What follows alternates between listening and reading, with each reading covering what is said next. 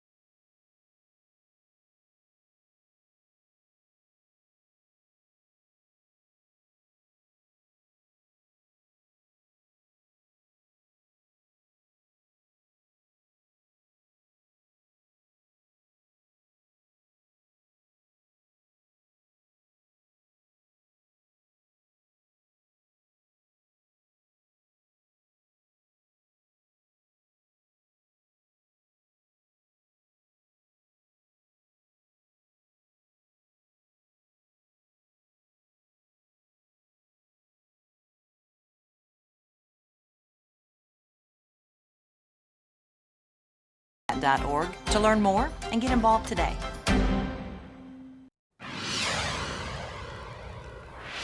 Time now 6:43. Now Daisy, she is only 10 years old, but already learning to help those around her who are less fortunate. She's going to do big things in this world. NBC 23's Natasha Trindade tells us that this little girl found out her classmates didn't have pajamas. She set out to get them some. Good morning, Natasha. Tell us more. Good morning. Mia Martinez is a little girl in Edinburgh who is making a difference in her classroom with plenty of innovative ideas and projects. Mia Martinez is a relatively new student at Carmen Avila Elementary, and she has already shown a huge initiative for making a difference in her school and with her classmates. She recently transferred from La Jolla CISD and noticed right away how she could make a difference in her new school. I noticed that they didn't have, some kids on pajama day, they either didn't have any or needed new ones, and I thought it would be a really good idea for them to for me to put this pajama drive together so they could have nice and new pajamas. Mia, with the help of friends and family, was able to meet her goal of collecting 36 sets of pajamas, one for each class in her school. The pajamas will be given to a needy child in each class. This is not Mia's first drive either. She has done other drives in the past, including a turkey drive around Thanksgiving and a coat drive to help people stay warm during the winter. She's a phenomenal young lady. She's got a bright future ahead of her. She's a go-getter. She's always trying to find new ways to help people, to bring people together. Mia is the first reading millionaire at her school this year and has also recently been elected as her class president.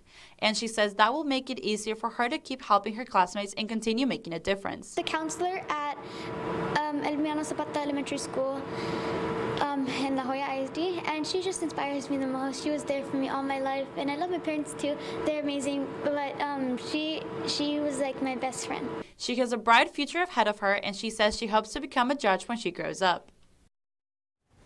Teachers say it is very important to encourage kids to follow their dreams and to motivate them to help others. We will share this story on our website, ValleyCentral.com.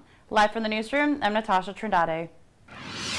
There are many people in the Valley with big dreams of working in Hollywood, and the RGV film community is indeed thriving with plenty of support. Lifestyle host and executive producer Danielle Banda has a recap of one event that offered plenty of resources and an announcement on a new film made right here in our hometown.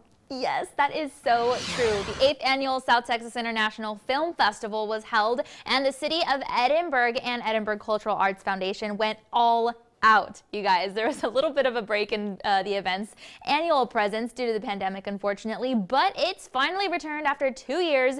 There were over 175 submissions of films from 23 different countries all over the globe. Various categories of films included categories like short and long form films, and there were various special guests in attendance, okay, for film enthusiasts to kind of just pick ideas and inspiration from. The official selections were screened at the Edinburg Conference Center at Renaissance, and the anticipation of which one of those films was going to win, crazy. There were even celebrities like Jackie Cruz of the hit Netflix show Orange is the New Black on site here in the Valley, of course, very exciting. And other celebs included those who you see on screen right now from some of our favorite films and TV series like The Walking Dead and George Lopez.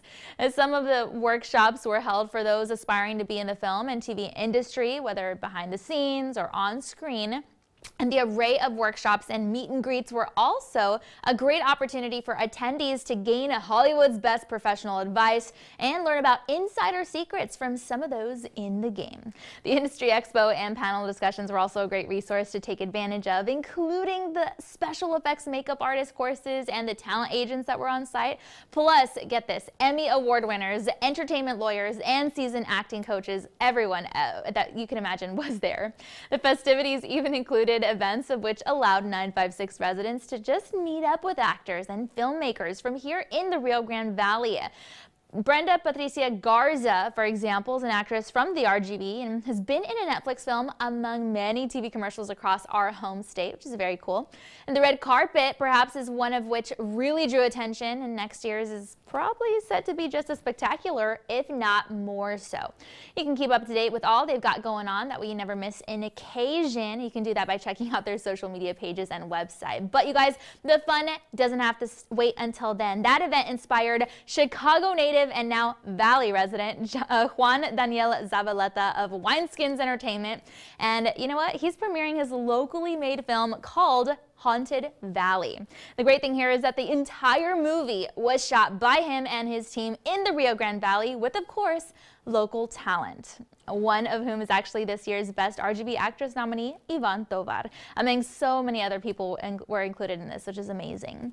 If you'd like to check out tickets to the film, you can feel free to log on to the website on your screen right there, and you can just take part in lending support for our local Rio Grande Valley film community. There are actually a lot of films that do take place here, especially in Brownsville and the Upper Valley, so I think this is awesome. I mean, we have a little Hollywood right here in the Valley. Definitely. There's a lot of historic sites in those cities, all through across the Valley, but yeah, those cities are popular for stuff like that. Right, and of course it's not going to show the mountains in Brownsville like the Selena I on noticed Netflix that. where they had mountains in the background. We're actually was filmed here in the Valley. Not accurate at all. Us Brownsvillians You have never were. seen the mountains, Chris? Well, which ones are you? I mean, I'll have to take you there.